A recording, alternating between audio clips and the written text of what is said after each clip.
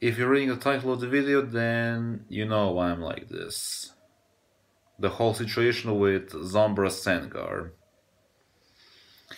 For those who don't know who Zombross is, he's a defeat tuber just like Sonicphantom and Deadskullable. And I really wanted to share my opinion on his whole, how can I say it, scandal. Because he groomed a 16-year-old teenage girl. Jesus Christ. We all made sure that his channel was terminated, but somehow he came back and freaking pedophile is on YouTube again. God damn it. God.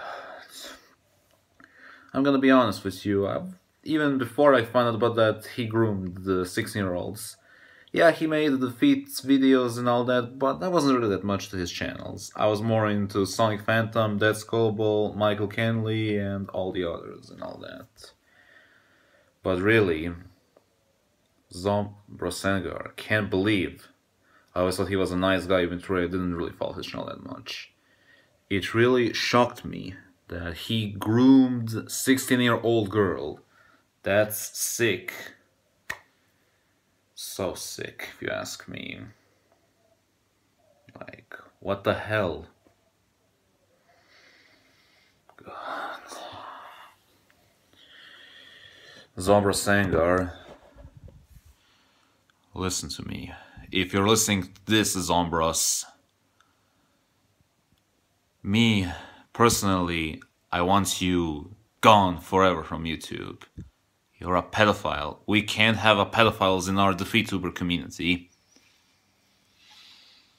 Because kids are very important these days. We can't risk that. And on top of that, no. You make great videos, but I'm not gonna subscribe to pedophile. And no, I'm not watching your videos anymore. So piss off, Zombross. And not just that, he has some people who defend him. Like, why defend a pedophile, you people? Jesus.